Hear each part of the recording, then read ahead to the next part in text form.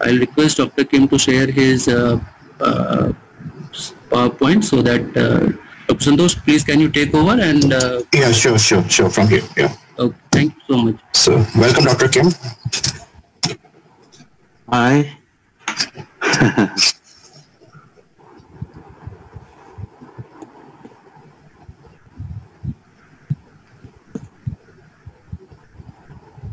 Sir, can you share your screen? Okay. Can you see? Yeah, we can see your screen. Thank you very much. Okay. When will you start? Yeah. Yeah. Now start. Can I start now? Yes, sir. Okay.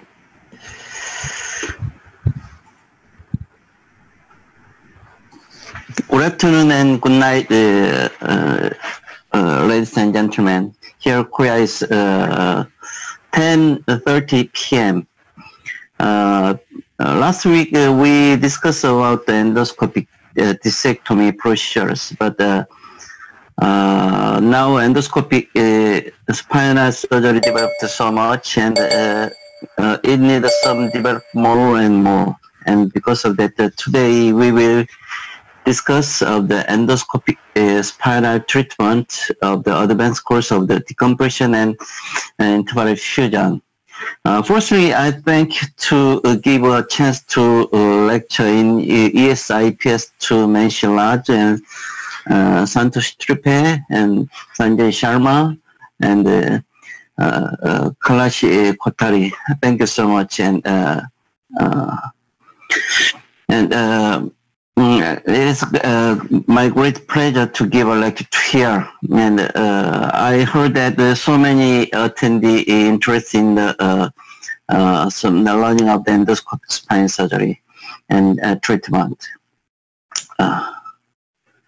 This is my curriculum vitae and disclosure. Today we will discuss about the endoscopic decompression, not only lumbar, but also thoracic and cervical together, and we'll discuss about for the next step of the endoscopic fusion surgery. Firstly, we checking the why we should perform the endoscopic spinal procedures. This photos taken by me from last week in Japan. Yes, we already now it is very well known that with the development of health science, the people's mean life increased so much, especially in Korea. The people's mean life is near over 8 years because of that. The degenerative disease is very hard issue and for the health of the people's life. And it's meaning that in Korea and so many countries, mean life increased so much, and also the spinal, this especially degenerative spinal disease increases abruptly, and it needs some treat that patient more critically and more sufficiently to take sufficient their life. Yes, before time we met, for example, in my last 20 years, people's life of Korea also less than 70 years. Because of that time, the main focus is lumbar disc pathology for the degenerative spine. But with the increasing, reach to near 8 years, especially in Korea, the stenosis increased so much. Because of that, nowadays, the minimally invasive treatment for the spinal degenerative spinal disease needed so much, and fortunately, the endoscopic spinal procedures for lumbar disc pathology can sufficiently treated before time, but nowadays with the increase degenerative spinal stenosis and degenerative spinal instability, it need more development of the endoscopic treatment and procedures. This photo taken by last 2 weeks from Nepal Spine Society with Dr. Powder. For example, like this, Dr. Menshi and Dr. I hope to question to Dr. Santoshi and Dr. Bayapa Powder and some of the spine surgeons. If you meet like this patient, so severe stenosis and 8-year-old male patient, will you try the operation or not? Will recommend the conservative treatment? Manishi, what kind of treatment will you try? Dr. Bayapa? Yes. Before time, like this case is not very difficult to operation in region. Yes, because this patient need general anesthesia and some big incision. And because of that, the operation risk is so high. And if you meet like this patient, 1-year male patient with paraparesis, with ligament, calcified ligament patient, what kind of treatment do you choose for this patient? And also, if you meet this patient, 86-year male patient with quadriparesis patient, if you meet like these 3 patients, will you choose the operation or not give up the treatment? What kind of treatment will you choose? This is a very important question because of that. I already mentioned that nowadays, not only Korea, so many countries, people will meet and already met like this patient. Because of that, if don't give up for this patient, if like a surgeon or pain doctors and as a spine doctors, if we give up for this patient, our patient will lead to unhappy life because they with the increasing middle life, the patients still have a chance of enjoy their life. But if they cannot treat sufficiently, they will meet unhappy life. Because of that, development of the endoscopic decompression and fusion surgery should going to the development. This is rationally. Fortunately, last years, endoscopic spinal treatment developed so much because of that. Last week we discussed about the disectomy generation, but nowadays the endoscopic decompression and fusion surgery developed sufficiently, and more and more will develop for the health of the people's life. And in my last year paper of the neurospine, Jeffrey Yang and me classified this generation as a disectomy generation and stenosis with or without instability generation of the endoscopic spinal surgery. It means that nowadays we going on the generation of endoscopic decompression and treatment of instability generation. And also, fortunately, last week I'm talked that in my clinical cases, it means that doctors experts about endoscopic spinal treatment, we can treat more than 85% of patients for the degenerative spinal disease. It means that the patient have more and more chance to take a more good return to their normal life.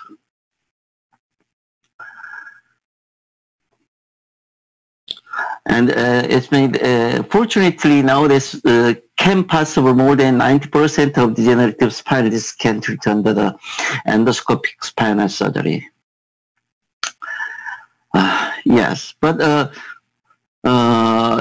anyway, we doing the endoscopic spine surgery, we always keep in mind that what is the rationale of these procedures.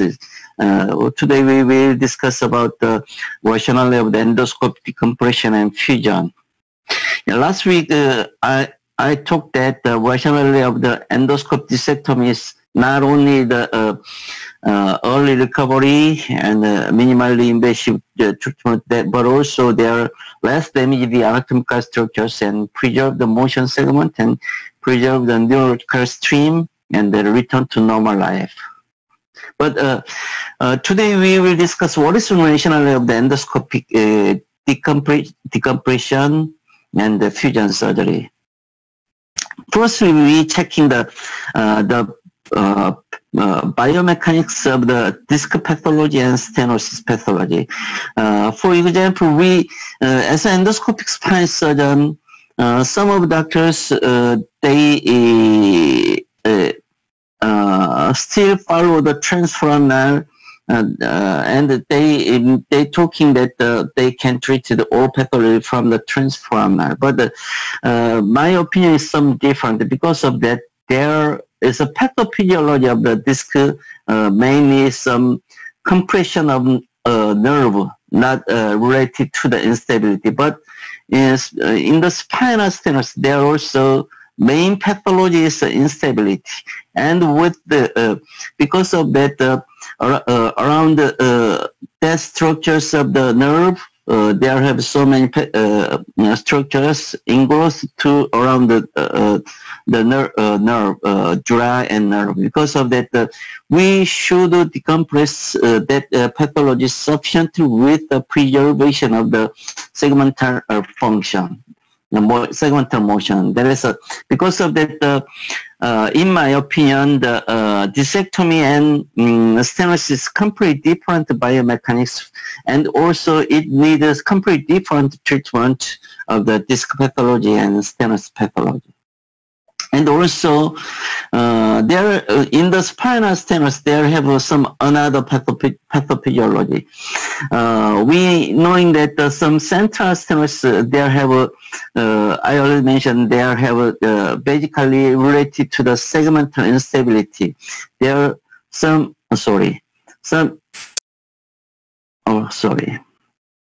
ingress of the some thickening of the ligamentum flavum and osteophyte, and some around structures can compress the nerve. But in the there have some another biomechanical instability of the lateral wedging instability. For example, in the foraminal stenosis or some degenerative scoliosis patient, they have instability with not only central but also some frame, some one side of the lateral wedging side. For example, like this, if the patient have some one side of the instability, this side will have some more thickened of the ligament flavum, then make some lateral wedging instability and foraminal stenosis. This biomechanics is also very important. Because of that, in this situation, if we manipulate this unstable side, there also have a more chance of the aggravation of the instability in the same side. Because of that, Dr.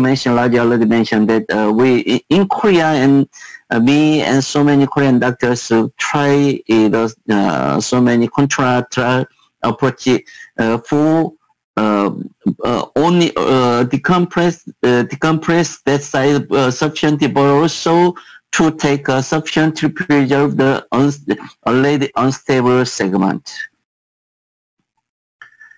And also during last several years, endoscopic decompressive surgery also developed so much firstly from the open surgery, and after then microscopic decompression, after then tubular decompression. Because of that, so many tubular surgeons asked to me and ask endoscopic spine surgeon, why you performing the endoscopic decompression? That is, they talking that that is same like a tubula and endoscope procedures. But in my opinion, there are also some more advantage in the endoscopic decompression.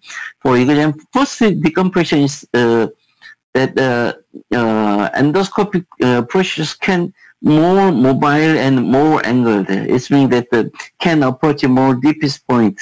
And the more another advantage is this. It means that in the tubular decompression with in spite of the use assist of the microscope, the viewing point is here, but endoscopic procedures of the viewing point is more deepest, and also water irrigation can make operation field more clear. Because of that, endoscopic decompression can decompress more clearly and to the more deepest point, and the more detailed work is possible with the preservation of the bilateral segmental stability. Because of that, the rationale of the endoscopic decompression will like this. This patient taken 1 day after operation, after endoscopic decompression. You can see here, the first we're thinking that the rationale will be the sufficient decompression, but also there we should take some bilateral facet joint preservation sufficiently, and can you see here the bilateral muscle preservation completely. It means that with the endoscope view, we can manage the pathophysiology more sufficiently without damaging around the structures. They can preserve the functional segment more sufficiently, and can help decreasing the chance of instability and aggravation. This will be the real rationale of the endoscopic decompression. Firstly, sufficient neural decompression, and second, preserve the functional segment, especially bilateral facet joint, and minimizing the paraspinal muscle damage, and less neural restrictive, and increase the normal life activity. That will be the rationale of the endoscopic decompression. But also, you can see here the this case showing the rationale of the contralateral approach. Why we approach the contralateral in the endoscopic decompression? Because I already mentioned that so many Korean doctors already tried the contralateral approach. You can see here, if we meet like this patient with severe spinal stenosis and lateral recess stenosis with the foraminal stenosis and extraforaminal stenosis. If we cannot doing the contralateral approach and not manage this pathology simultaneously, the patient need more big operation like some open surgery and fusion surgery, and sometimes some bilateral combination of the central and extraforaminal paraspinal approach together. But if we can doing the contralateral approach and can decompress this pathology sufficiently, we cannot doing like this procedure, but we can doing only one procedure of the contralateral approach and then you can see postoperatively sufficient decompression of the central, but also their foramen and extraforamen is possible. It means that in spite of the unstable lateral reaching scoliosis patient, the patient have only a nerve compression pathology, we can treat the patient without fusion surgery, because yes, fusion surgery is very good, but fusion surgery, we already well known that they have need some risk of operation, because it's a big operation, and also chance of adjacent segment problem. Because of that, if we can treat without fusion for this patient, the patient will take a real good result for his clinical result. And also, what is the, and so many doctors also ask about these cases. Nowadays, so many doctors, Korean doctors, they try the endoscope decompression for the thoracic pathology of the spinal stenosis, like some ossification of ligament flavum and some another stenosis pathology. But some of doctors ask, why you try that operation? The patient can treat it open surgery and can take a good result. But I think that maybe there also endoscope decompression for thoracic pathology have some rationale like this. Actually, endoscope view is more clear and we can approach more deepest point. Because of that, we can decompress the pathology more sufficiently, and then also we can approach more deepest point with a less neural retractive approach. You can see here this patient with some paraparesis. After 1 year, the patient clinical result and MR result is very nice. Because of that, the rationale will be the more deepest, more detailed using the endoscopic view, and can doing the sufficient decompression in the thoracic pathology. And also cervical, also nowadays so many doctors try the endoscopic spinal surgery. In Korea, we mainly approach from the posterior because we already knowing that some anterior approach have some digestive complication if we met. Because of that, especially endoscope pressures also can give a good result, but anterior approach has some only limited indication, and also if met some complication, there is a very digestive complication to the patient. Because of that, nowadays in Korea, so many doctors try the posterior approach rather than the anterior approach. And also,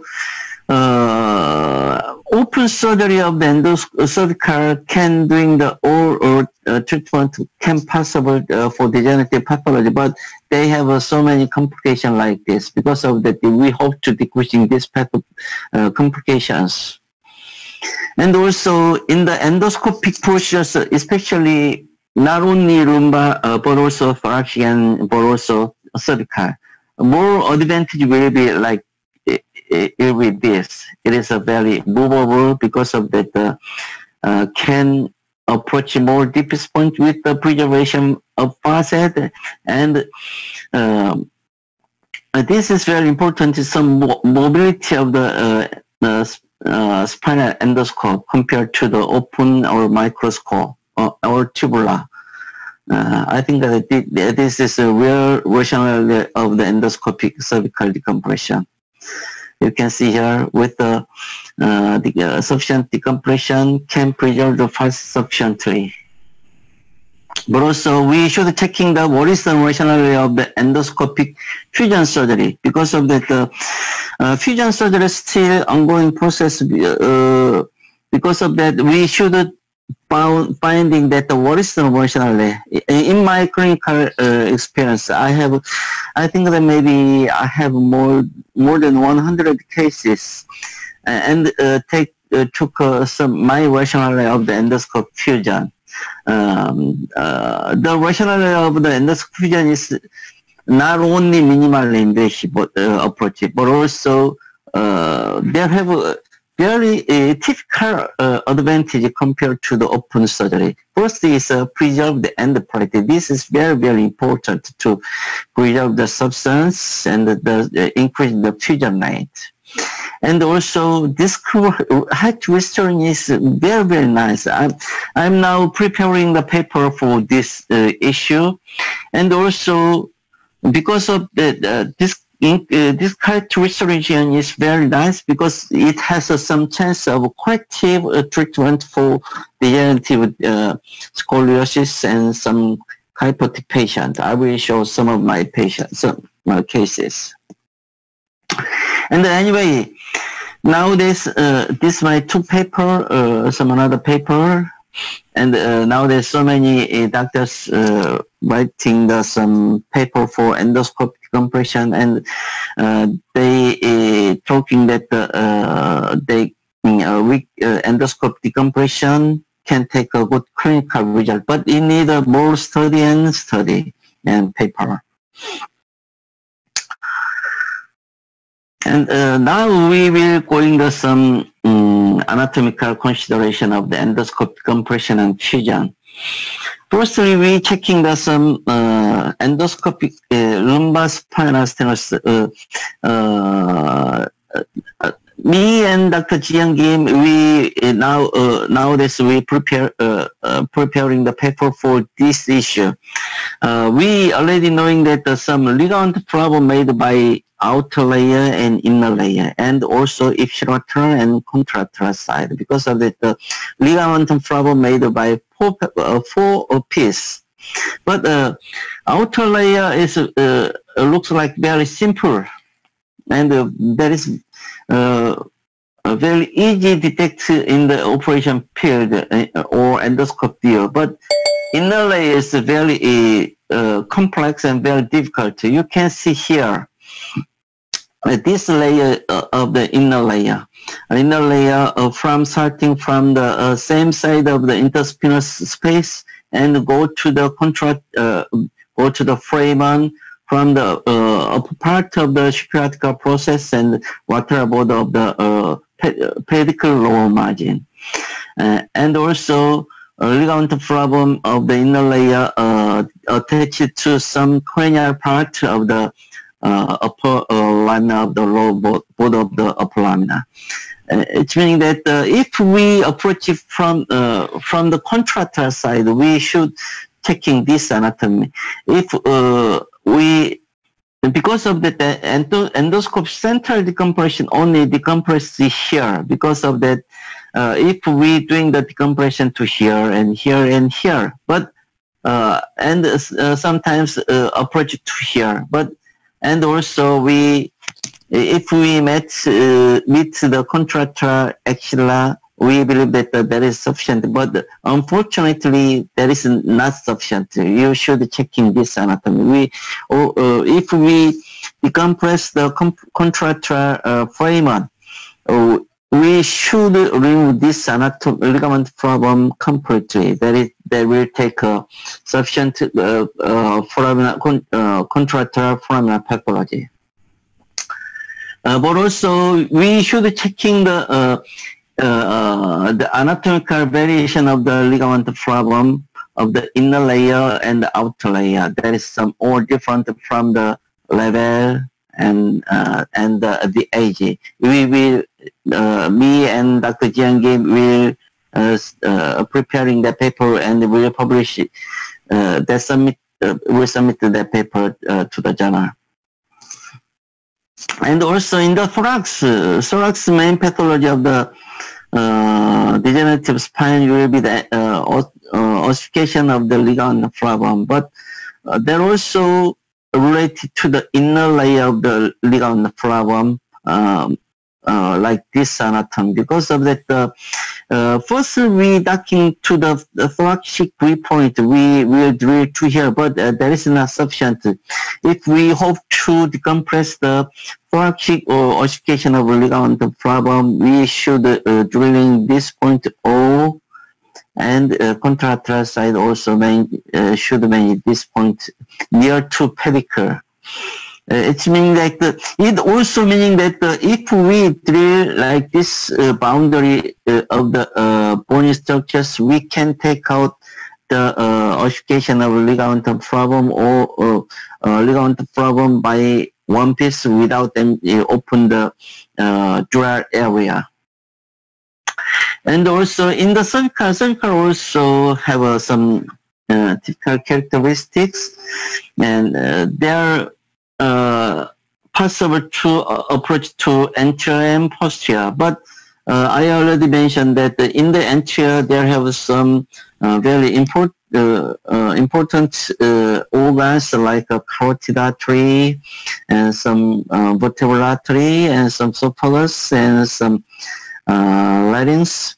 Because of that, that have some chance of disaster damage to here. Because of that, nowadays in Korea and me, like a posterior approach.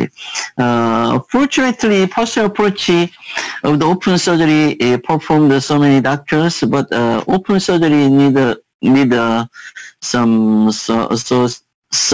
destruction of bony muscle structures and ligament structures. Then also can make some kyphosis of the cervical after operation. But in the endoscopic posterior approach, the muscle damage is very, very small. Because of that, in my clinical experience, the kyphosis happen is near not happen. I'm also will prepare that paper for in the future. And also, there have in the cervical there have several points of the anatomical consideration. First things is that these two nerve structures. Actually, this nerve structures is motor segment and sensory segment of the cervical nerve, like some dorsal ganglion. But usually that divided two nerve segments because of the that maybe beginner the first exposure that nerve structures they sometimes some confusion and sometimes mistake some catch the nerve because sometimes make some damage to the nerve. I'm also have some experience because we should always checking in the cervical. Cervical have made by two nerve root. Actually, there is not two nerve root. One nerve root divided two motor and sensory segment. And also in the cervical of the posterior approach, there are also important structures is segmental anatomy. Vertebral artery. Vertebral artery also some more distance from the lower part of the cervical, more close to the nerve in the upper part. That this anatomical configuration also published in Neurospine by me. And for example, in the cervical upper part, the vertebral artery is very close to the V point, but the lower part is very distance from the V point. There also, but you can see here, if we sometimes, you can see here this nerve, this cadaver image. But segmental artery is very close to the nerve. Because of that, if we not catch this segmental artery, vertebral artery, it make sometimes damage to the vertebral artery. And also, another anatomical consideration is this. Recently, my paper accepted in World Neurosurgery. That paper writing to safe route for cervical approach. This paper writing with Dr. Pang, and our conventional approach of posterior decompression is docking to V point and open the facet and retraction of nerve. Because of that, sometimes it damages the nerve and more higher chance of nerve damage. But if we open the that point more widely and approach without the retraction of the nerve to the target point, that will give the more safe the operation. And also in my clinical experience of using this technique, the nerve damage decreased so much, and but also this approach can only approach to around here, but this approach can possible more deepest point is possible. Yes, this anatomy can make can see this pedicle and this V point, and we naming this trans V point. But sorry, nowadays name change the PPPV, partial pediculectomy, partial vertebrectomy, can make this wide working space, and can nerve retraction is possible, and can approach more deepest point without nerve damage, like this. And after operation, you can see here the after decompression of trans V point, but this image is showing the partial pediculectomy and partial vertebrectomy, and making sufficient decompression and more sufficient approach to the target point. And but you can see here this image, post-operative 3D image showing that this trans V point and this PPPV approach. But the facet joint preservation is near similar. It's meaning that in spite of the sufficient decompression and sufficient exposure, the nerve damage is decreased so much, and the facet joint preservation is near same. In the anatomical consideration of the lumbar interval fusion, also we should checking that. Because of that, firstly, endoscopic lumbar interval fusion starting from the transcambin approach. And also after then, recently, and me and some of the doctors, and they starting transforaminal approach. This is same with the conventional transforaminal approach, and some doctors using the near similar to the conventional posterior lumbar interval fusion approach. But yes, so many doctors, they already trying the transcambin approach, but yes, it's a very easy to approach and can make a good clinical result. But in my opinion, I think differently, because I'm not tried this transcambin approach, because I already experienced transcambin approach using the microscope. The clinical result is very nice, but there has some limitation and some problem. First limitation is that cannot manage the central pathology sufficiently, and second limitation is cannot manage the end plate sufficiently. And some another problem is that it has a more higher chance of the dorsal root ganglion damage. Actually, dorsal root ganglion damage not only related to the dorsal root ganglion, but also it related to the sympathetic neuropathic damage. Also can relate to this. Because of that, the patients have some sympathetic dysfunction, neuropathy, then make some disaster to the patient. Because of that, I like the conventional transforaminal approach, because using this approach, we can manage the central pathology together, and then some manage the end plate preparation sufficiently. But this approach limitation is that not easy to manage the facet joint, some inferior process. You can see here the inferior process and superior process. But fortunately, recently, so good endoscopic interest in the field, clinical field. Because of that, the management of the this inferior process and superior process is not difficult. For example, I'm always ask and request to my fellows and training doctors should train the endoscopic drill, that will give more chance you to treat your patient by the endoscopically.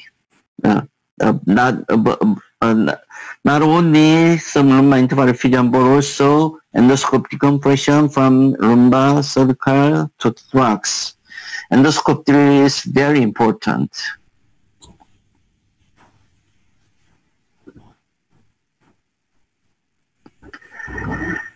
Okay. After finishing the surgical consideration, we have a discussion time, maybe 10 minutes.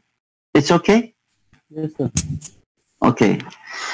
Now we should checking the surgical consideration and technical consideration of the endoscopic decompression and fusion.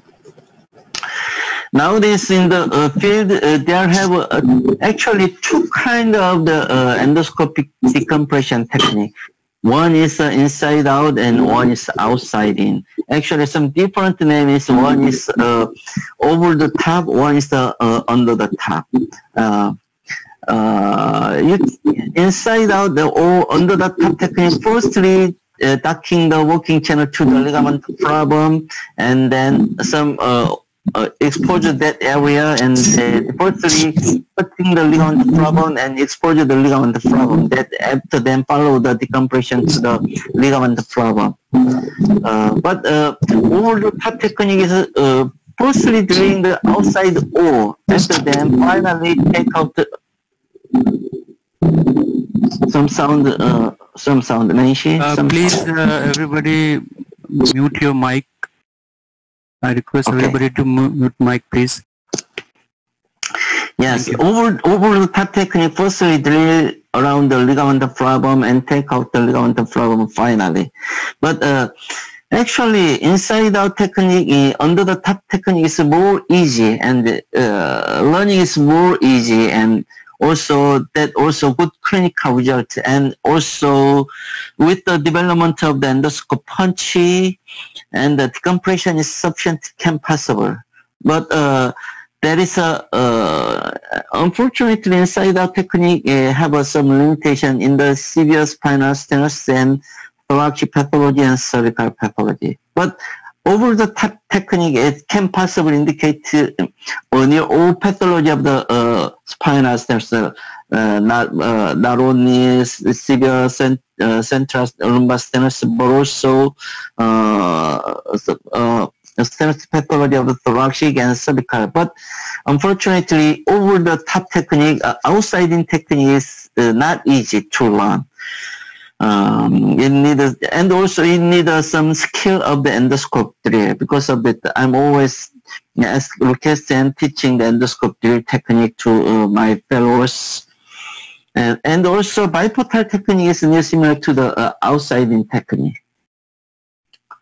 Because I like this over the top technique.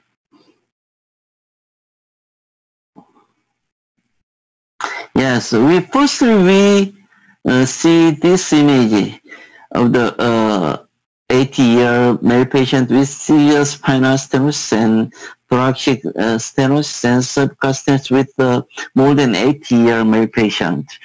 Firstly, I ask to Manji and Maya Bakode, what will you do this treatment for this patient? But if we have experience and expert to the endoscope decompression, especially outside in approach, we can manage this or patient can possible. It like this in the lumbar over the top, thoracic over the top, and cervical over the top can possible.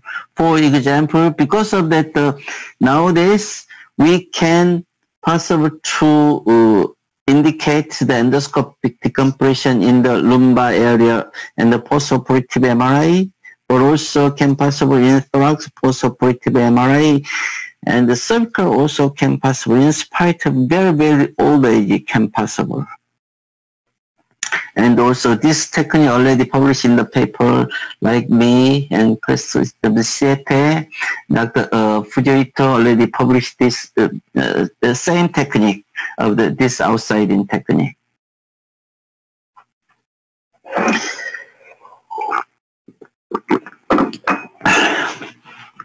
Maybe this photo taken by me maybe 2016 from Kazakhstan, Astana. They give a dancing to the attending doctors. You can see a very good dancing and beautiful dancing and very skillful dancing. But yes, and endoscopic spine surgery and surgery or medical treatment also same. Firstly, we ask to so many doctors ask to me how to learn the endoscopic spine surgery, how to become an expert in endoscopic spine surgery. Unfortunately, it needs so simple learning. Like these photos, they have so many times to learn the skill and to decreasing the fault and make like these beautiful photos. It's like endoscopic spine surgery. Also, same with the treatment, learning and training and experience that make a good photos like this. Now we will discuss about the technical consideration of endoscopic decompression. Yes, I already mentioned that I am doing the outside-in approach of the endoscopic decompression. Because of that, today I will discuss about the endoscopic outside-in approach. Endoscopic outside-in approach, firstly, docking the working channel to here and the drill cranial and drill caudal and over the contralateral side, upper and cranial and caudal decompression. But for the beginner, the drilling is very can possible because first we checking this point to follow this line. Drilling is not difficult, but for beginner, most difficult point is to overcome the contralateral side. There's I have some indicator, and also in the endoscopic decompression, there have two approach technique. One is some translaminar approach, one is sublaminar approach. Especially to approach to the contralateral side, I'm always recommend to sublaminar approach. Sublaminar approach first docking here and there and over the contralateral side. Here we can see some anatomical landmark from here. We can check this spinolaminar angle of the cranial and caudal by the endoscopically. For example, firstly docking point here can see the this V shape, and also we checking this spinolaminar angle and cranial caudal spinolaminar angle, and through this point we can see another V point from this area and another point of the V shape of the cranial caudal. This indicates the midline and some indicates some over the contralateral side. Then drill like this and can possible sometimes drill to the contralateral recess foramen and extra foramen. Because of that, endoscopic decompression and endoscopic surgery, the drilling is very important, and you should prepare the good endoscopic drill. This image is showing that how can see the configuration by the endoscopically. Firstly, docking this V point, after then drill the cranial point like this shape, and this spinolaminar angle like this, cranial, and this caudal spinolaminar angle. And then can overcome the contralateral side, and then drill the cranial spinous process, then can pass over to overcome the contralateral side. Then we can see this shape of the contralateral. And then finally we can decompress near all structures. Like you can see like this, first docking, cranial lamina, cranial spinolaminar angle, and caudal spinolaminar angle. This interspinous ligament and ligament flavum and the interspinous ligament. In the out-in approach, usually this interspinous ligament and ligament flavum is not easy to distinguish. Because of that, if you distinguish this, you should checking this spinal lamina firstly, then you can see this interspinous and the ligament flavum. Then you can possibly to overcome the contralateral side. This image is this video showing the same. Sorry, I will show again. Firstly, docking during the cranial, splitting the outer layer of the ligament flavum, and splitting the contralateral side of the ligament flavum, and contralateral. Sorry, so fast. And this is bilateral ligament flavum and contralateral ligament flavum. You can see, yes, you can see this ipsilateral cranial V point, and this contralateral outer layer of the ligament flavum, this cranial V point V shape, and the contralateral ligament lateral cystic compression. Then sometimes if we approach more deepest point of the contralateral foramen, I already mentioned that we in the cases we approach from the contralateral side, but unfortunately approach to the contralateral foramen you need a more small endoscope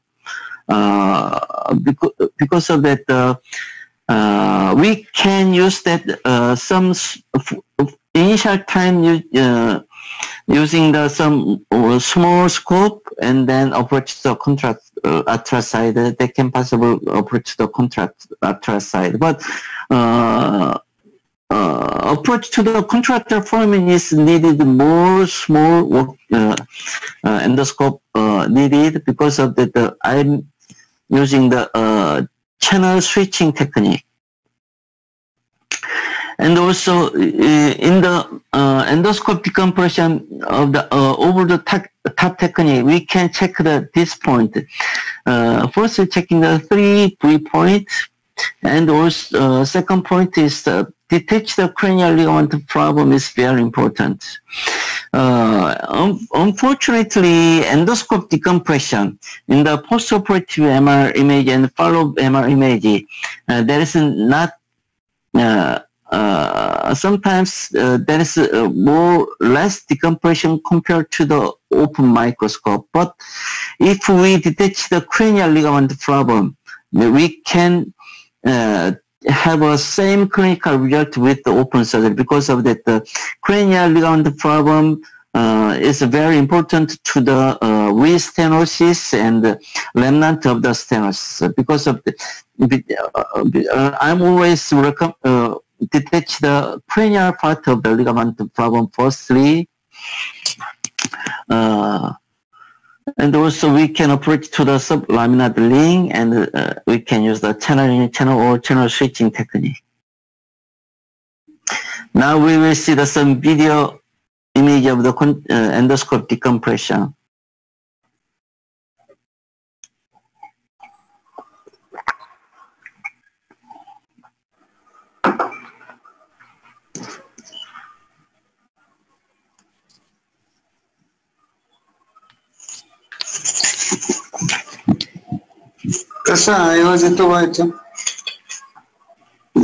What?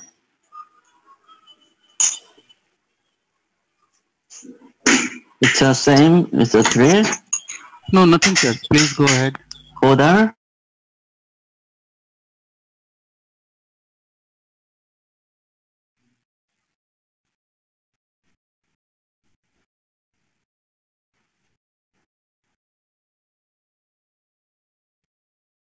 Outer layer.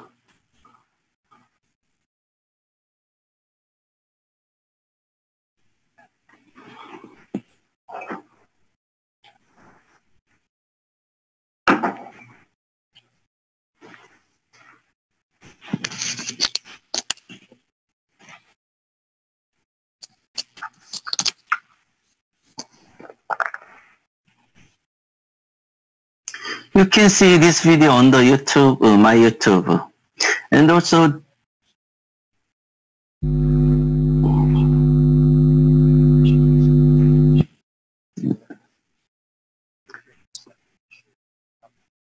this is very important.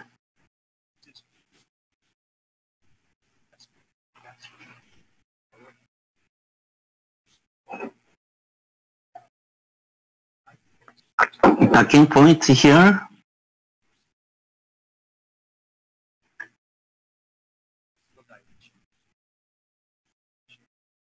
Docking to the bony structures of low lamina. Close docking can decreasing the muscle bleeding.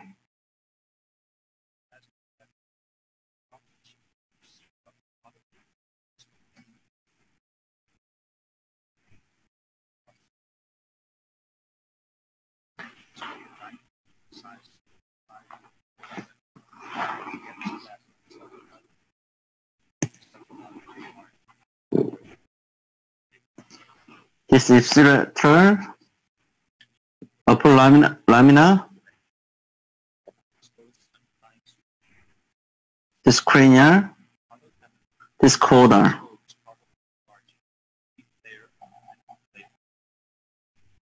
Contralateral,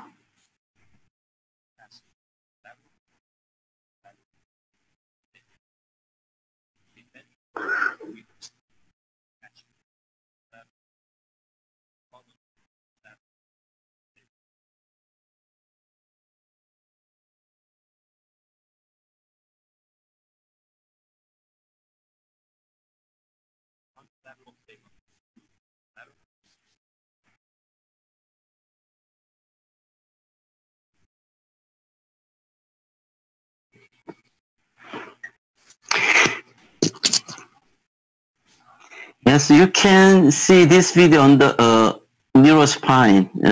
We already uploaded a sample video to the neurospine. This paper will publish in June by the neurospine. Yes, immediate post-operative MRI. And also, I already mentioned that if we approach the more deepest point, we can use the channel in channel technique or channel switching technique. Channel meaning that insert the channel, a small channel to the working channel. But channel switching meaning that change the small working channel by the same skin incision. But I already mentioned the anatomical consideration, but in the control approach, lateral foraminectomy, most important drilling point is here. In the beginning time, only central decompression beginning time, we will drill to here. That is not sufficient. Because of that, if we approach to the contralateral foramen, we should drill more sufficient like this shape. I will show some cases of contralateral foramen approach cases like this. Docking and drilling and contralateral. Here, this contralateral foramen approach video.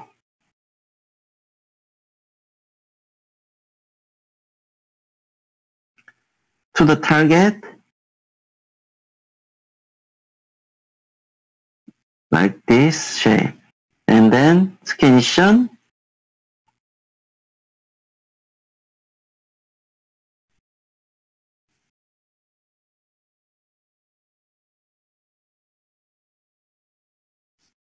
First, starting to here, you can see a small working channel, like with the discectomy scope. Then drilling to the interspinal lamina angle area of the interspinous. Then approach, after expose the interlaminar ligament flavum, then approach to the contralateral side and drill the cranial part. Follow the ligament flavum, we can approach to the contralateral foraminal area, but should drill this area sufficiently.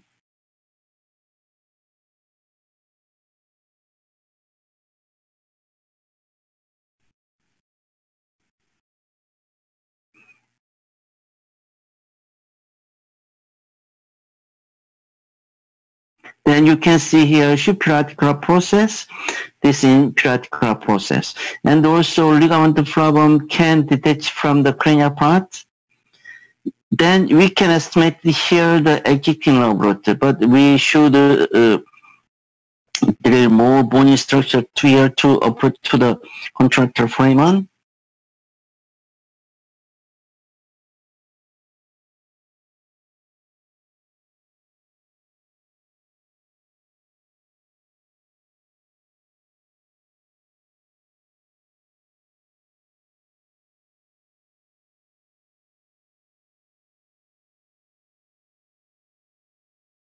Here, exiting over here.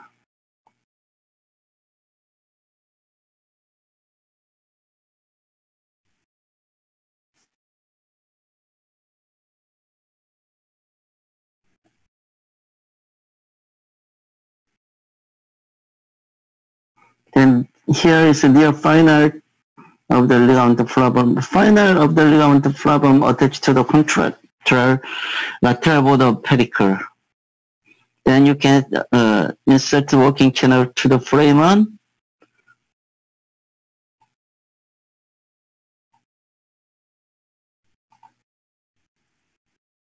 Now, then we can see the supra-articular process and infra-articular process. After drilling to here, we can see the existing nerve root. Here, disc, here, existing nerve root. After then, some resection of the contralateral disc. After clear to here.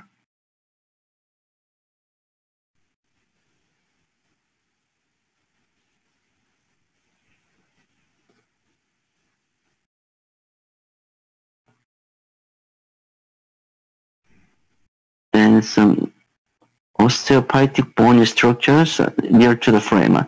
Here, exiting nerve root. You can see here, we did not retract the nerve or dorsal ganglion. We removal of the pathology indirect without retraction.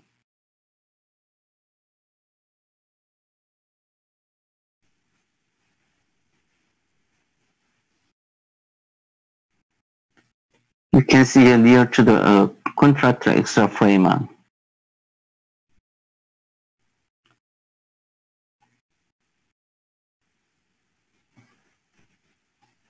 Then finally we can see because of some of patient have some stenotic point of the ventral part of the dorsal ganglion.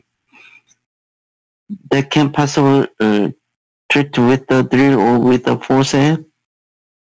Then you can see a final of the extra foramen. If you need some drilling of the osteophytic bony structures of the ventral part of the dorsal ganglion, you can pass over from the contralateral side. Finally, you can see the all decompression, not only ligament or foraminal ligament, but also bony structures from caudal, dorsal and ventral, or intraspinal, extraforaminal, or decompression is possible. Like this. And finally, maybe in the using some big working channel, usually we can approach like to here, this axilla area of the contralateral side. But it can possible to approach more around here, and decompression is possible. But so many patients of primary pathology need decompression more widely like this. axilla, foramen, extra foramen. In that situation, we should change the working channel, small working channel, and drilling of the some ventral part, and can possible approach to the contractor foramen and extra foramen is possible. And also this contractor approach is real, less retractive approach, and not touch the dorsal root ganglion directly. Because of in the transforaminal approach, it needs some direct retraction of nerve can make some post-operative dysesthesia or tingling sensation. But also, it did not give the violation of the ipsilateral instability and lateral wedging. Because of that, it can decrease the chance of the re-stenosis or instability in the foraminal pathology patient. Yes, in the cervical, there are also several points of the test clinical consideration. Before time, so many doctors used some Gardner traction and some another traction instrument to decreasing the intraoperative bleeding. But fortunately, in the endoscopic procedures, the bleeding with like this only plus the traction technique. You can see this technique on the JMIST. You can see this technique. We can possible the operation with some decreasing the operation intraoperative bleeding. And also, we already knowing that some V point in the cervical is very important to docking. And from here, we can drill to cranial caudal, like this. First, we doing the cranial, and then caudal drill.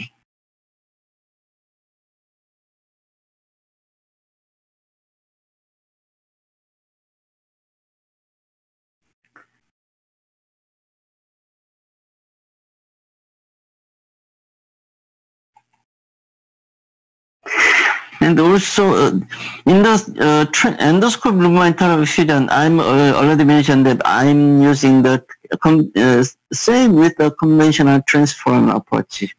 But endoscopic fusion, in my clinical experience, endoscopic fusion have several advantages, especially decreasing the substance and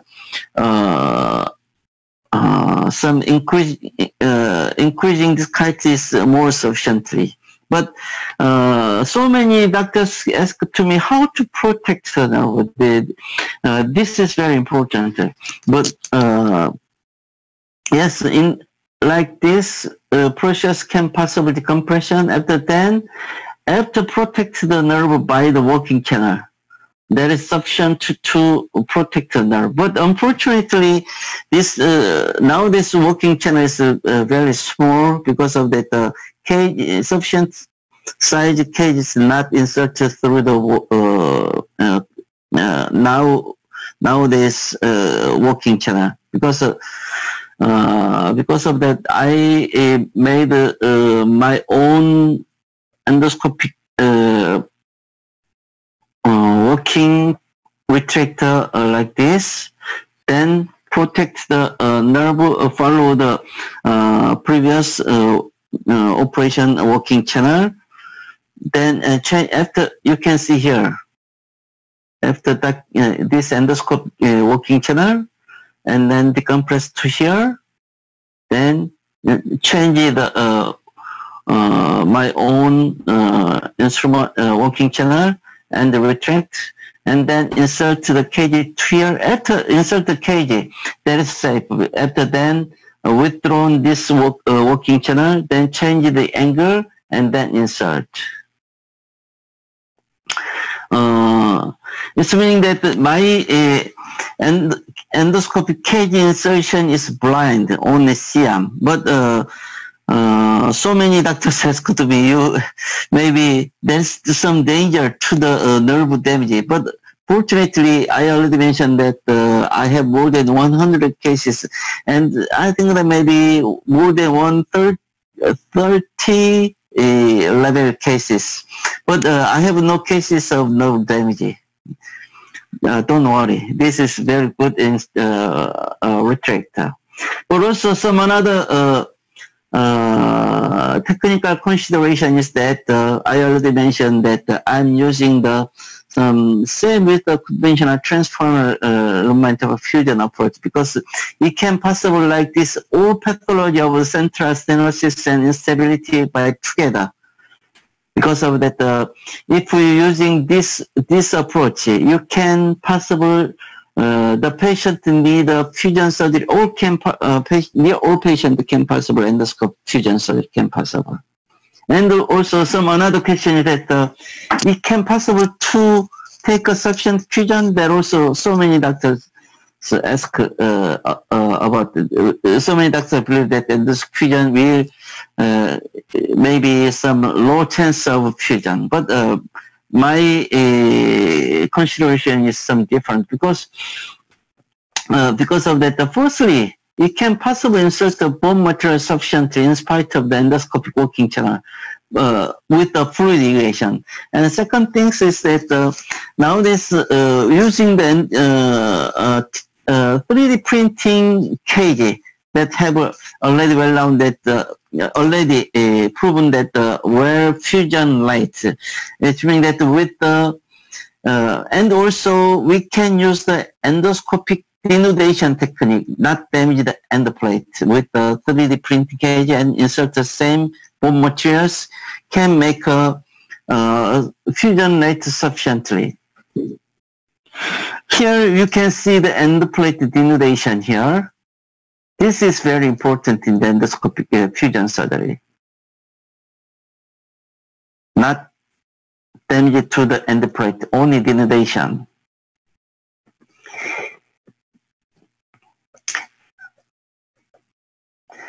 You can see here, actually this patient is, my case is of the open lumbar interval fusion transforamina. 6 months follow-up, so many patients have a substance. Yes, fortunately, that patient also 1 year, 2 year follow-up. The patient fusion rate, substance, some cage problem is not so much. But anyways, during the 6 months follow-up, you can see so many patient cases have a substance, but in the endoscopic decompression, you can see here in spite of the osteoporosis and already the malposition the kg, substance rate is so low. Sorry, this 6 months follow-up, this another 6 months follow-up, this 6 months follow-up. It's meaning that with the preservation of the end plate, we can give the more decreasing the chance of the substance rate, and you can see here 6 months follow-up, the substance rate is so low. Where preservation and where restoration of this kind. And also some another tips of the endoscopic fusion is a adhesive disc releasing technique. This is also very important, using the endoscope drilling. Disc drilling is very important to releasing the adhesive disc. You can see drill to the endoscope disc to the disc, cutting the already adhesive disc. And also another tip is that the end plate entry point drilling, yes, like this, entry point drilling can make a more easy denudation.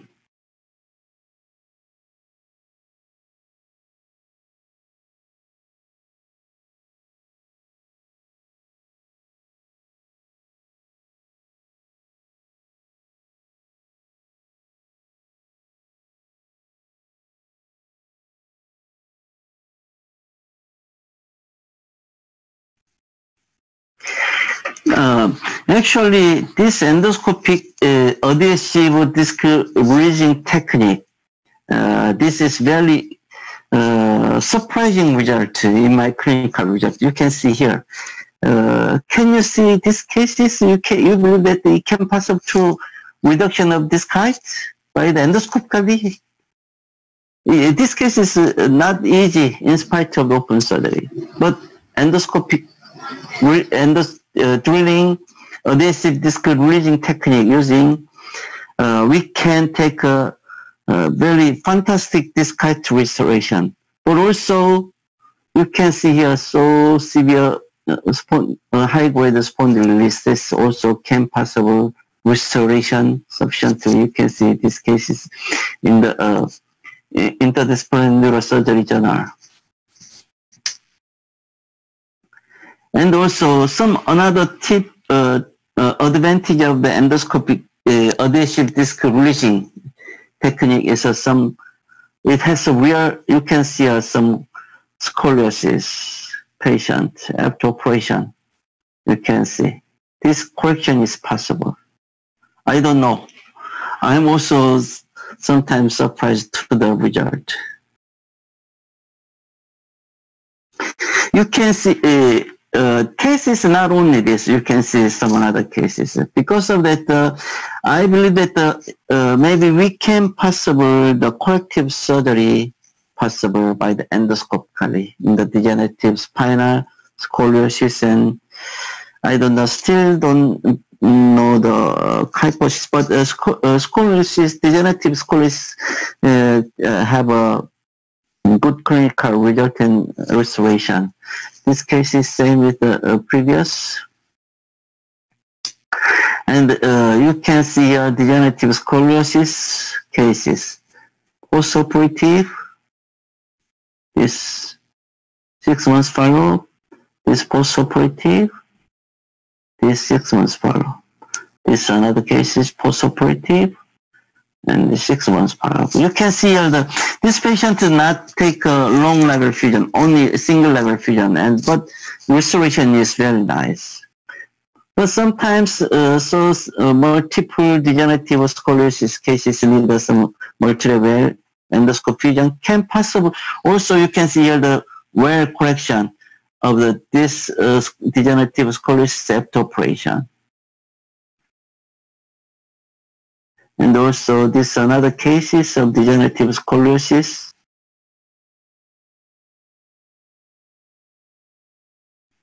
Here you can see, yes, restoration is very nice. But anyway, endoscopic spine surgery have a less minimally invasive spine surgery and have a less chance of infection and less damage to the nerve structures. But there have several complications. But I believe that the 2-point complication is very important. One point is nerve injury. Nerve injury came from radio frequencies, sometimes punchy, and some other point is that the water depth injury like this. Because of that, we should not see the center of the dura after open the abdominal space, dura, especially thoracic and cervical. And another point is dural tear. Fortunately, dural tear can be managed by easily and in the endoscope by some dural patch technique, some clip technique. You can see a dural patch technique. This technique also published in the World Neurosurgery by me. You can see with that techniques in the World Neurosurgery.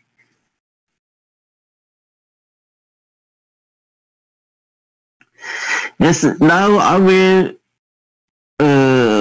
showing the clinical series. Before I will discuss, I have a discussion time 10 minutes. Dr. Manishi?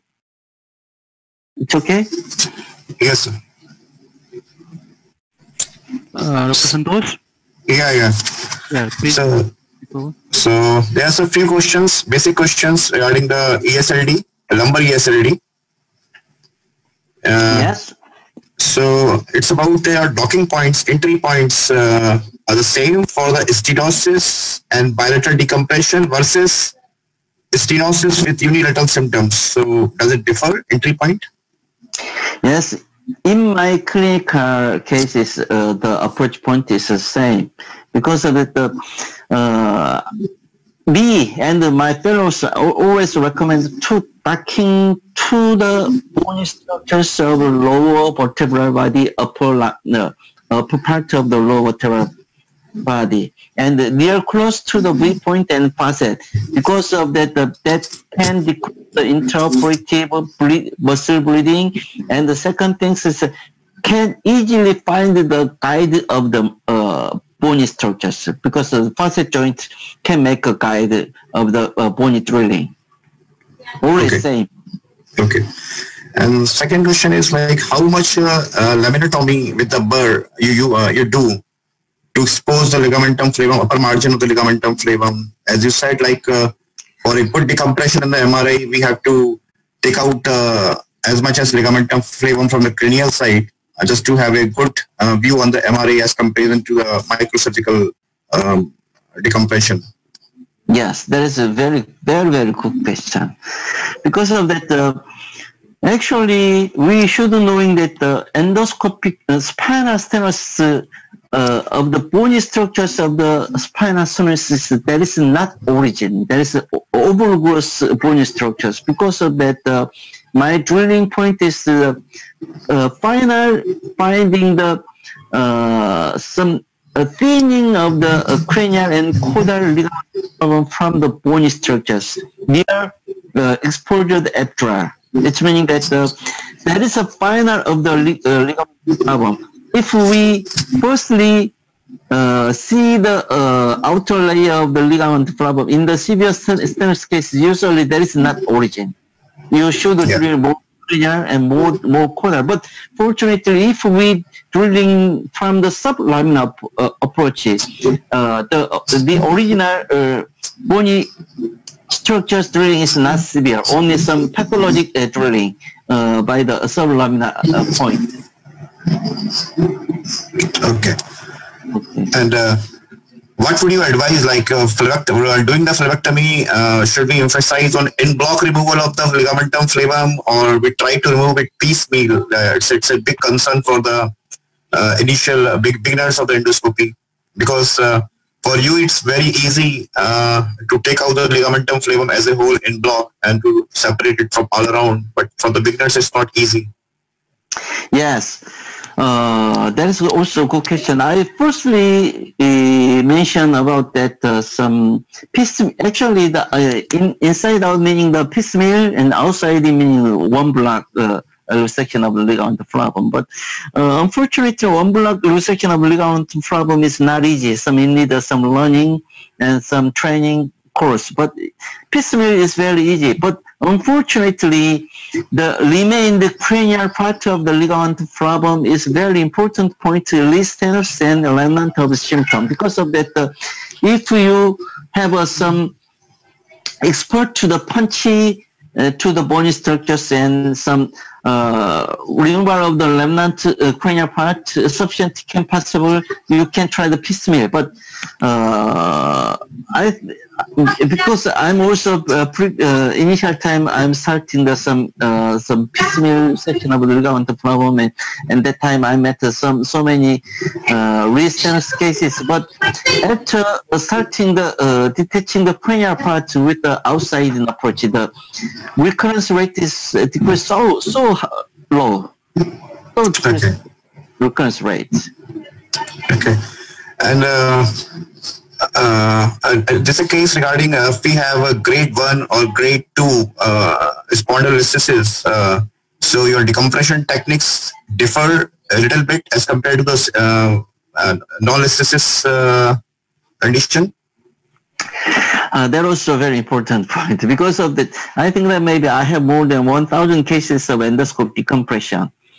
But I'm also tried endoscopic decompression of the grade 1 spondylolisthesis with some instability cases. But I believe that that can preserve the functional segment sufficiently. But they still aggravation of the spondylolisthesis is not severe, but some of patients have their recurred symptom in spite of the stenosis not severe. Because of that, nowadays I recommend some higher, some more unstable spondylolisthesis grade 1 or grade 2 case need endoscopic fusion. But the patient, in spite of the grade 1 spondylolisthesis with a stable state, that time we can try the endoscopic compression. Okay. And a question regarding the tips for the easy and sufficient removal of the contralateral flavum and superior articular process. Actually, that is not easy. You need some learning. I already mentioned that if you have some experience of the contralateral approach and if you hope to approach to the contralateral flavum, you should drill the cranial part of the contralateral lamina. That is sufficient drilling to there. Then you can approach to the contralateral side. And in your videos, I have seen very special instruments which you use for ligamentum flavum separation from the bone. So, what exactly is? Yes.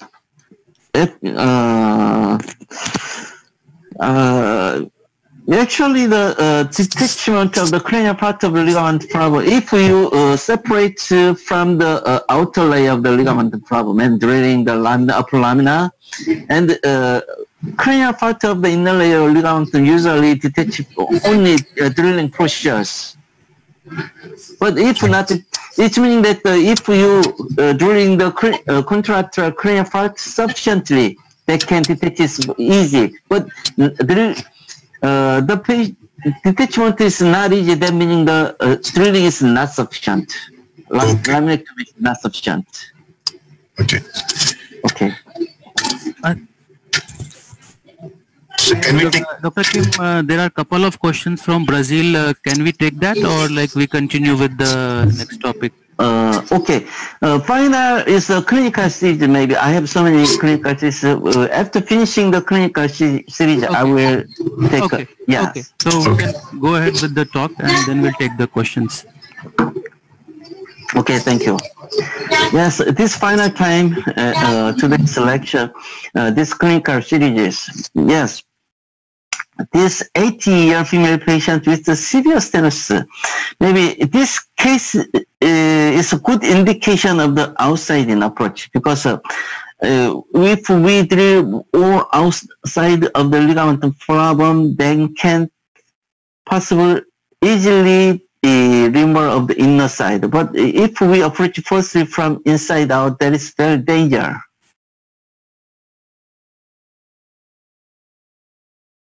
This contralateral side.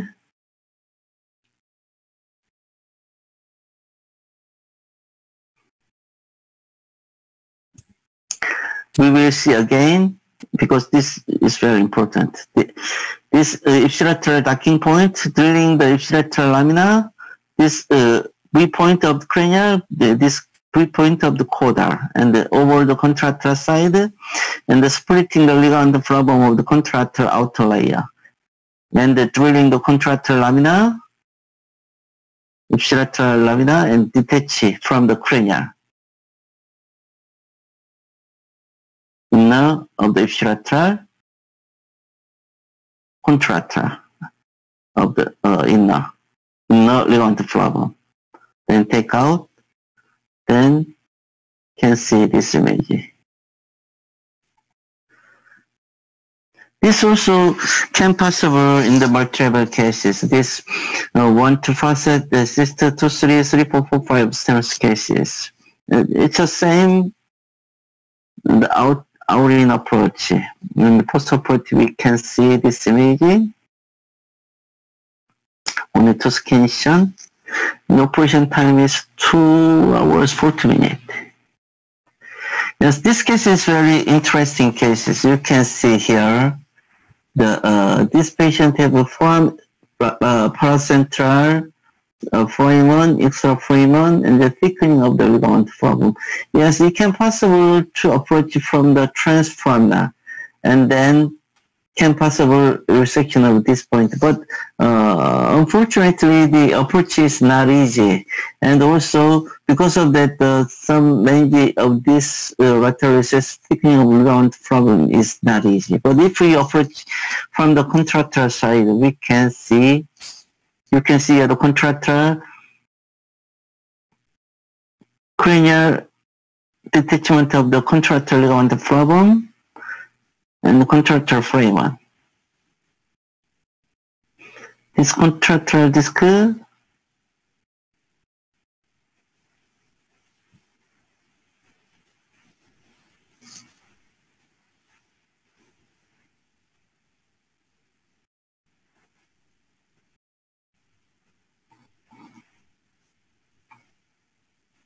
contractor dorsal ganglion. Then postoperatively you can see this image, and also 6 months follow MRI can see not violation to here, not unstable, and well decompression, and well restoration of the spinal canal. These also very interesting cases, near similar cases, central stenosis and foraminal, extraforaminal, and bilateral cases also can possible by the contractor approach like this. You can see here contractor foramen and the resection of the limb of the contractor disc. Here contractor extraforamen and this dorsal ganglion. You can see this image after operation. And this also some this case is also degenerative scoliosis and foraminal stenosis, lateral foramen, extraforamen, and also approach from the contractor side.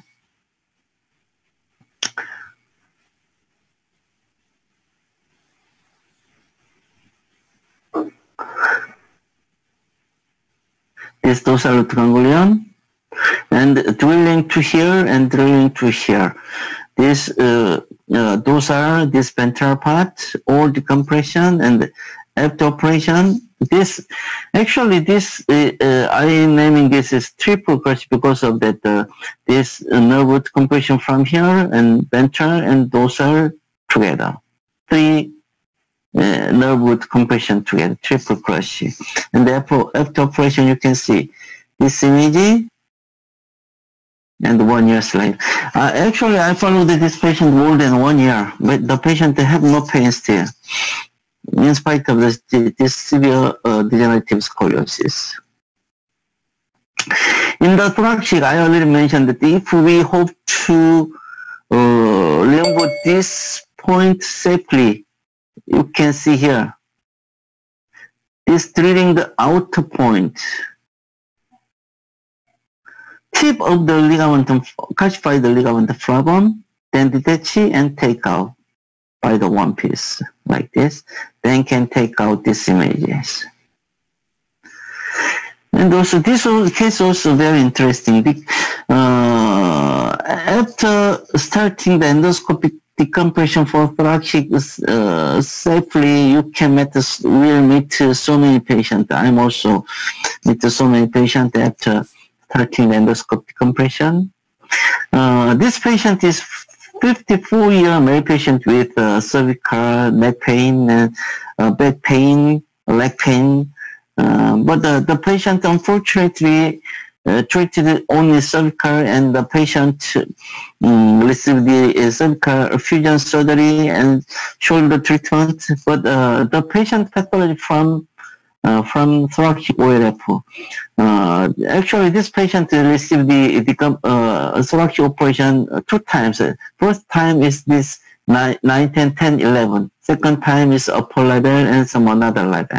Anyway, after operation, the patient's pain disappeared completely, and the patient returned to his life. Return his life completely. You can see here after operation and 1 year follow, 6 months follow image, you can see the some rare resection of the calcified ligament, ossified ligament flagellum. This case, another case is of the quadriparsis patient, and those are calcified ossified ligament flagellum and ventral calcified disc. Because we can possible decompression to here and insert the working channel to here, and disc drilling also can possible. This you can see some decompression and change the working channel, small working channel, and insert to here, drilling the calcified bony disc material by the endoscope.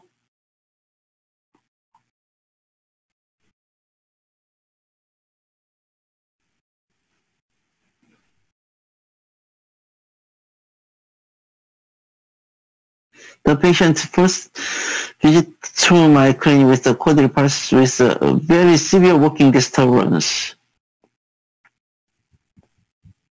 And after operation, you can see 1 year follow.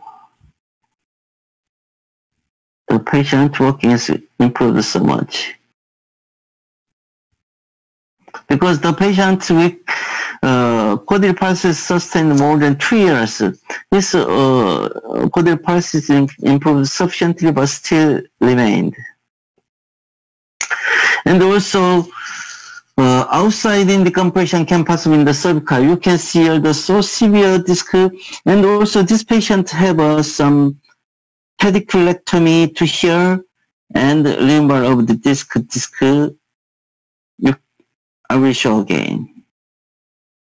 Here, drilling of the ducting V-point, drilling cranial, drilling caudal, and drilling the pedicle, with the then removal of the disc. Here pedicle.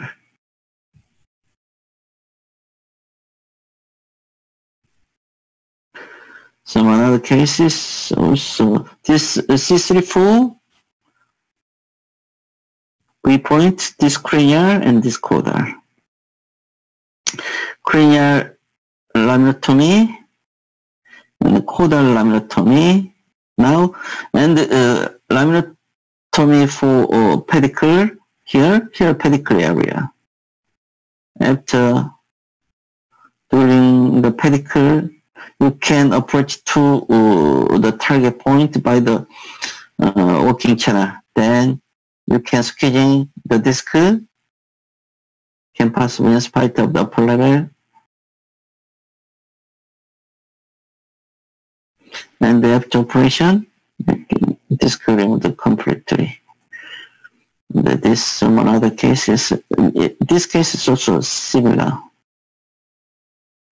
You can see this case is also some foraminal stenosis with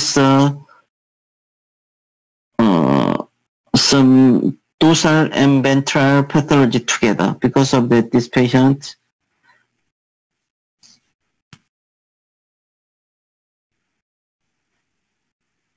First foraminotomy, then expose the V-point pedicle, decompression to here, then drilling the lower vertebra here. Then you can see after operation, you can see there's some open foraminotomy and drilling point to here can possible right after partial pediculectomy. And also cervical decompression is possible in especially posterior pathology cases can possible endoscope unilateral approach bilateral decompression, but cervical has a more very high chance of cold damage because of that. Should keep the ligamentum flavum in the final step of the take out the ligamentum flavum. You can see here, always should finish the drilling to the attachment of the ligamentum flavum, and finally take out the ligamentum flavum by one piece.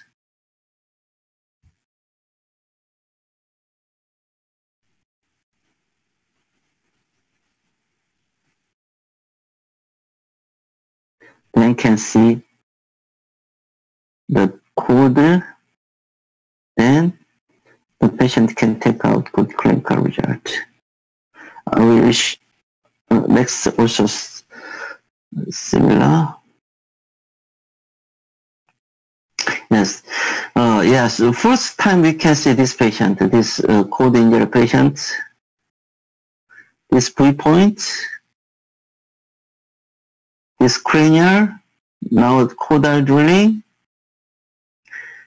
cranial, over the contractile side, cranial, and drilling the contractile caudal part, spinal lamina angle here, and over the contractile now.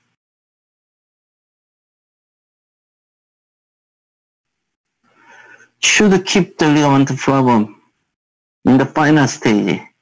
At the finally detach the ligament resection removal of the ligament flavum. Preoperative, the patient quadriparesis.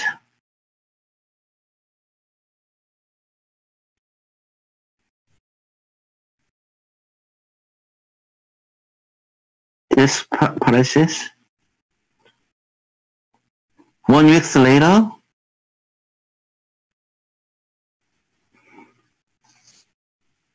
and 6 months later.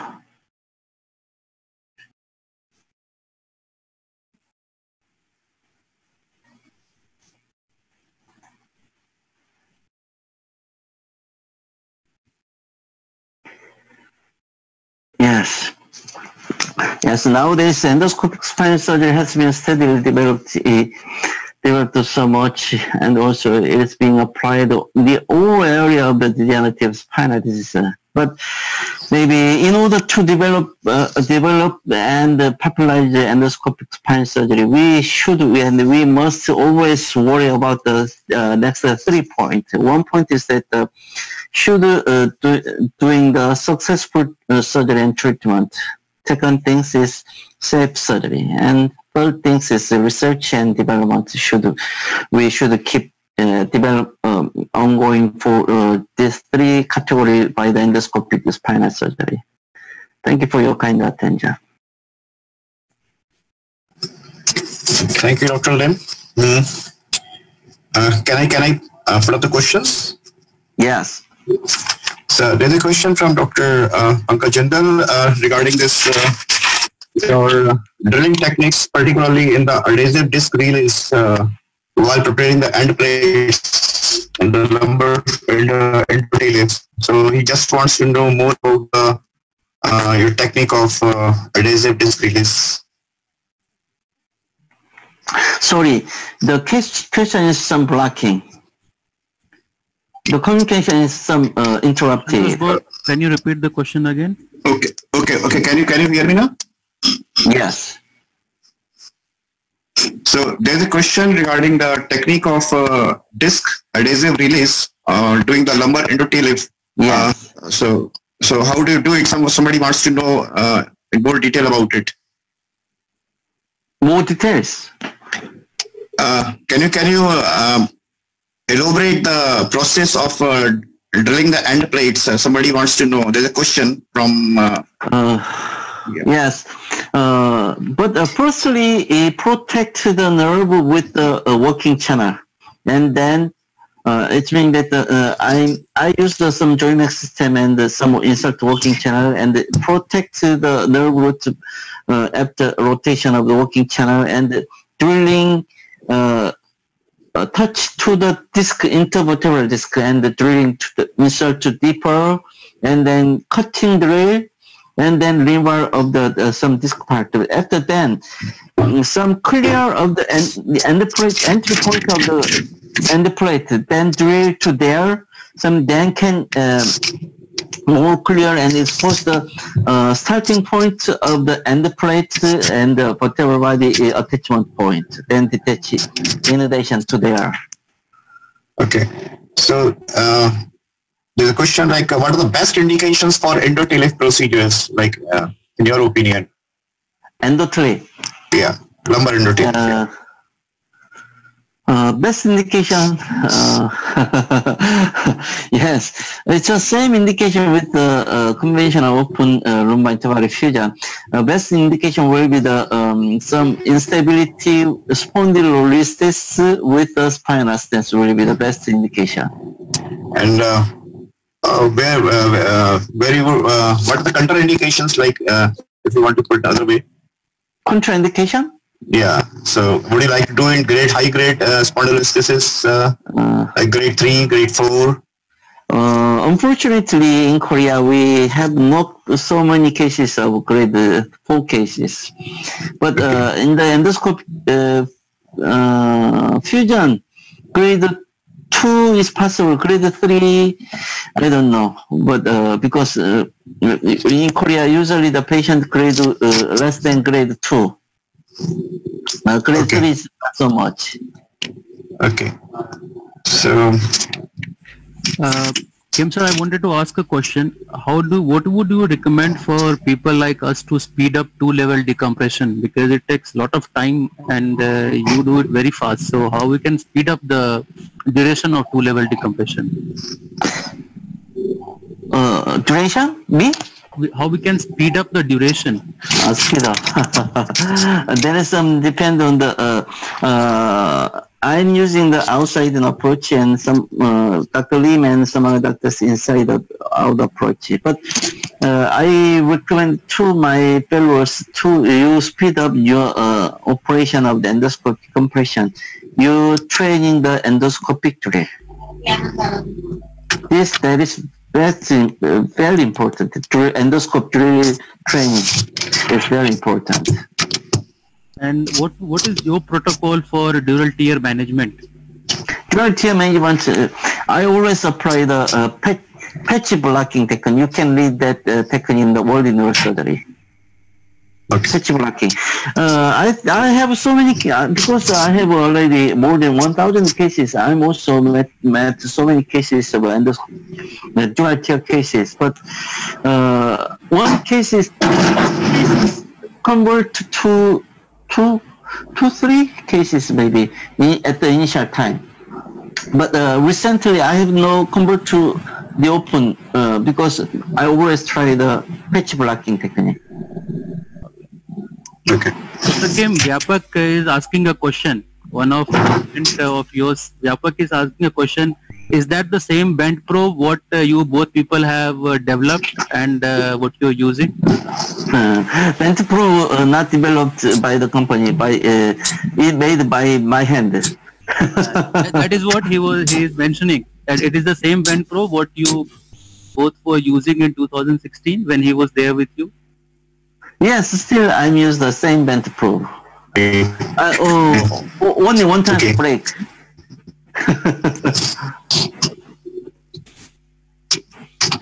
And one question from my side. There are so many techniques for the minimally invasive fusion procedures, particularly recent. Like there's a controversy regarding the use of OLIF, TLIF, PLIF. They all have endoscopic versions nowadays. So, what is the advantage of your Indo-TLIF techniques? Like it's more like conventional TLIF with the same technique, same approach, but done through the endoscope. And so, how do you how does it differ from the transcambin and the OLIF, and what are the advantages of this technique? Yes, there is a very good question. I already mentioned that why I tried, I'm doing the endoscope conventional transforaminal, because actually in the segment, the spinal segment, the most safe and wide space is transforaminal area. If we can expose that area sufficiently, we can doing the all management in spite of the cases, and so many pathology can possible by only that approach. Because of that, using that technique, your indication can possible widening more widely. It means that my operation recently, my fusion surgery have no open surgery or endoscope fusion. But also, that is first. The second thing is that the endoplate preparation is very important to decreasing the substance and increasing the fusion rate.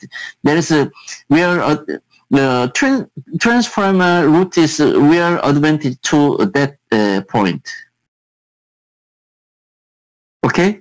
Yeah, and one question from my side, like while doing the cervical endoscopic discectomy, posterior approach, you told us about this what is called this pediclectomy and the partial vertebrectomy for the ventral approach for the some central part of the disc as well as the paramedial and foraminal disc.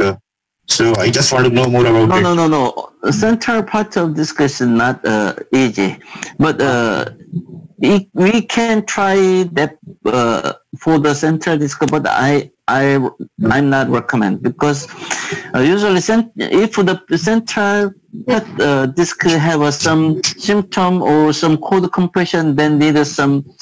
I recommend the anterior approach of the open surgery. Because subtraction can make some damage to the nerve or cord. My indication is some foramen and paracentral point. So, do you advise partial pediclectomy in all the cases of cervical PSCD? PSLD? You meaning the endoscopic decompression? Yeah. Actually, decompression patients usually have no foraminal pathology, so many patients, because they did not need a pediclectomy, only decompression. But pediclectomy has some advantage in the approach to the foramen. Some foraminal stenosis and foraminal disc, because of the so many cervical disc located to the foraminal area.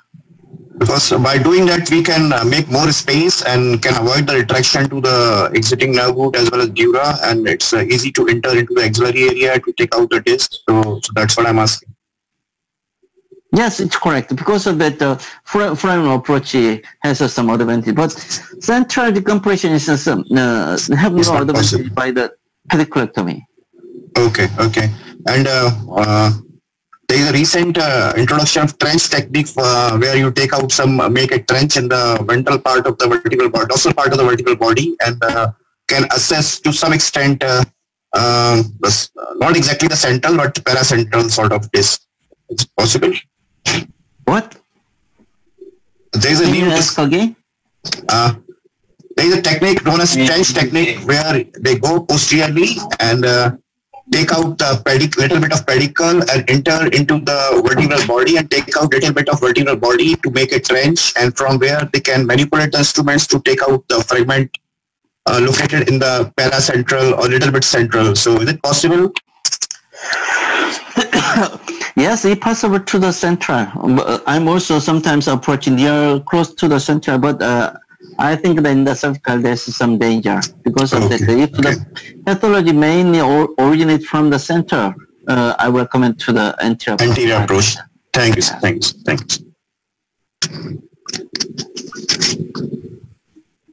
And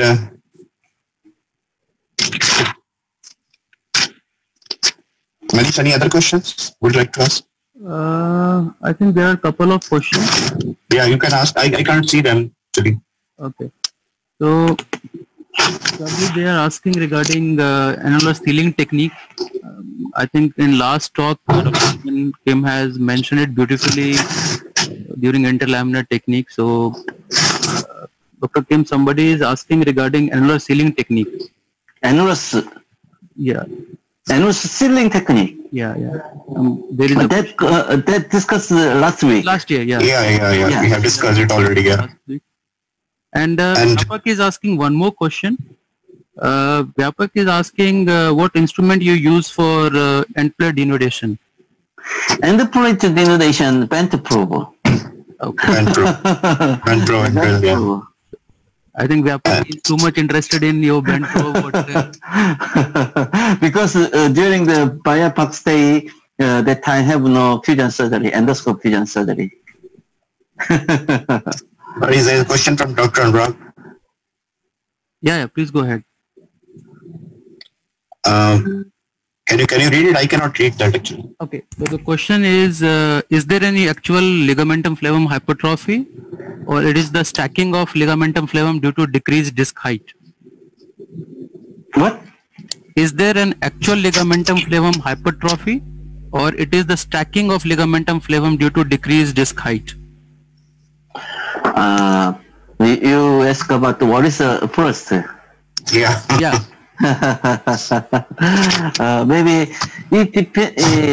There is a question about the biomechanics. Actually, in the spine, some instability first is starting from the subluxation of the facet. After then, loading the disc. After then, making some guarding around the structures of some muscle and ligamentum flavum. Because of that, this kite weakness first is starting the before ligamentum flavum thickening, but this kite decreasing is some related to the thickening of the ligamentum flavum. Okay. Can you understand? Yeah. Yeah. There is one more question from Dr. Hatem, again your student. He is asking, how do you move your beveled cannula in contralateral side? The tip is located posteriorly, or how do you place your beveled tip in contralateral decompression? Beveled cannula? Yeah. Question again, please. How do you move your beveled cannula in contralateral decompression? Where the tip exactly is located? Yes. In my clinical, in my operation, maybe if the patient needs a central decompression and operate to the contralateral side, the time first using some big working channel, after then operate to the contralateral side, at that time change the small working channel. But if the patient needs a contralateral recess and contralateral frame at the time, firstly using the small working channel, but over the contralateral side using the bevel, firstly open taking the spinolaminar angle and drilling that area and open that area of the interspinous ligament flavum area, then insert the beveled working channel and then rotate. Can you understand? Yeah, thank you. The last question from Dr. Hatem. He is saying, what is your personal opinion regarding unilateral biportal endoscopy? This is from Hatem, Egypt. Please don't ask to me. Okay. Yes, because of that, there is some philosophy. It's different, yeah. Philosophy. Yes. So privately. Okay. So I have a question like, how do you do reduction in cases of endothelium? It's before preparing the disc plate or after that? And how do you do reduction high grade spondylolisthesis? What? You mean that? Yeah. Reduction in cases of spondylolisthesis and the endothelium procedure. How do you do that? I'm also recently I prepared 3-4 paper of the endoscope fusion. One is increasing disc height, one is a high grade spondylolisthesis cases, and one is a scoliosis, but degenerative scoliosis. But in my experience, we can possible doing the endofusion more than grade 2. Some of cases of grade 3 can possible because it can endoscopic adhesive disc releasing can make some increasing disc height and have some chance of restoration of spondylolisthesis. But I have so many cases of grade 2 cases, more than grade 2. So reduction is always necessary, or sometimes you just do in situ arthrodesis?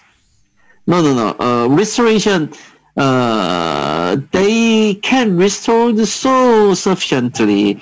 For you can see the previous my slide. In spite of the so severe grade 2 and high collapse cases, they restore you completely. I have so many cases restored you completely. Okay. Restoration is very nice. Okay.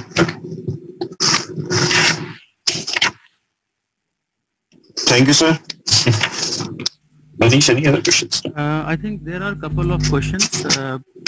One viewer wants to ask, how do you measure the disc height during T-leaf? Endotelis. Cage, you asked Cage about the size. cage size. Yeah, sir. Yeah.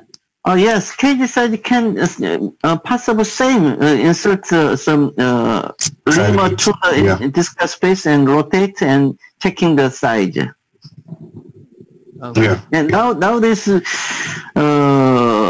I use the cage till to 13 millimeter. Okay. In many cases, recently I used the 30 millimeter. So, but the patient preoperative disc height less than 8, and after operation they needed 13 millimeter. So, do you do any kind of neuromonitoring during the endothelium? No. I have no cases of neuromonitoring because I already mentioned that my own retractor, intradiscal retractor, have a very safe. Okay. Have not the nerve damage. So it's always necessary to, do you use all the time titanium cage, or maybe we can use PEEK cage also? Actually, in the characteristic of the endoscope fusion is some related to the water irrigation. Because of that, if we possibly use some 3D printing cage, because some PEEK, I know that so many doctors already tried the PEEK cage using the endoscope water irrigation.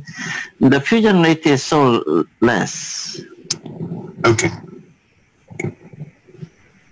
And so what is the pre-operative workup before endothelium? Like, do you do all time BMD and CT scan before doing the? Yes, BMP and CT scan and MRI and whole spine X-ray, and all they check. The EMG also all they check, and also bone mineral density BMD also very important. But fortunately, we can try the bone cement augmentation in the osteoporosis patient because of that.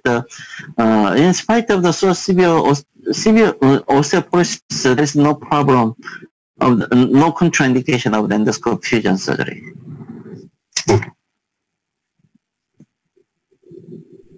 I think today also we continued for 2 hours like previously when we planned for 1 hour, because a lot of people are eager to ask questions and listen to Professor Kim. What? Like previous day, we planned for 1 hour and it continued.